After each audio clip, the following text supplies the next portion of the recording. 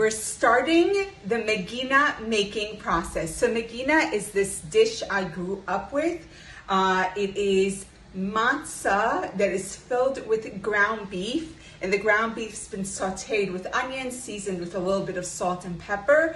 Then the matzah is folded around the ground beef, dipped in egg, and then fried. It is delicious. It's a labor of love because you have to wet the matzahs, fold the matzahs. It's a complete mess, but we make it every single year. And this year we're gonna do it over Zoom, but you have to start the process before because you need to make the ground beef mixture before you start the whole wetting matzah process. So I have a frying pan heating. I'm gonna add a couple of tablespoons of vegetable oil to it. There it goes. I injured my arm, so one of the solutions I have is ready chopped frozen onions. It's a great thing. So I'm gonna use a little bit of these to go in, and there we go. Ready chopped frozen onions, who knew? Though not especially economical, it definitely helps when you're short a right arm. So I'm gonna let these guys caramelize, saute. I don't know how they'll do. They have a lot of liquid on them, but hopefully it should be okay. Once the onions are sauteed, I'm gonna add my ground beef to it. So here's the question. Have you ever gotten to this point where you've actually burnt some of the onions and you're wondering, do I just leave them? Will anyone notice? It's just my family. Do they care that I burnt some of the onions?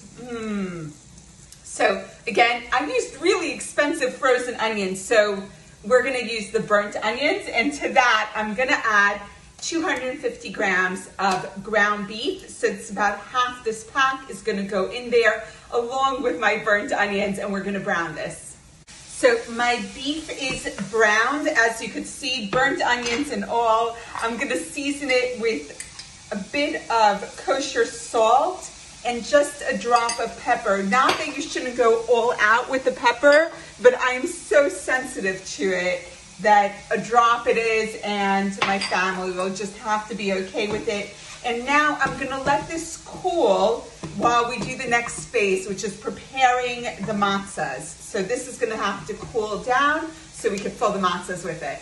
So the next phase in the Megina making process, we fried the onions and the meat, they've cooled down. Now we have to wet the matzah. So full matzah is going into a dish of water, and I'm dipping it on both sides. It's then going onto a damp towel. Let's do one more.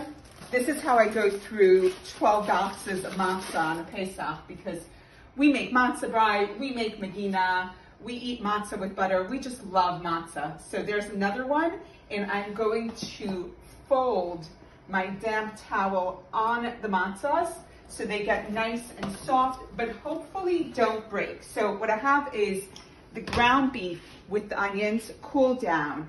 I've got matzahs that are damp and staying damp. I've got egg, which I'm gonna season with just a bit of salt.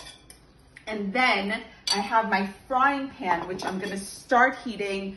Put about half an inch of oil. Yes, it's a lot of oil, but it's time to bring this guy to temperature, and then we're gonna start assembling. Okay, Tamara, what I gathered so far is... I'm cutting matzahs. I'm cutting matzahs now. Okay, so you're fine. I know, I just, wait, but, and I didn't do eggs in a bowl yet. Do the eggs in the bowl. Oh, so aquí va a do eggs in the bowl.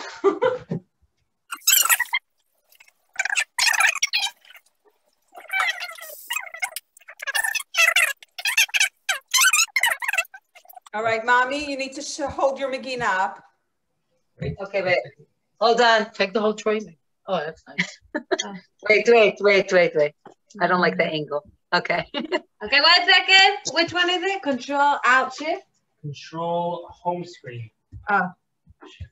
Wait, Aurel, we need to see yours. Wait, no, Oh, wait. 1 second. Akiva ate it. And your face. Wait, how?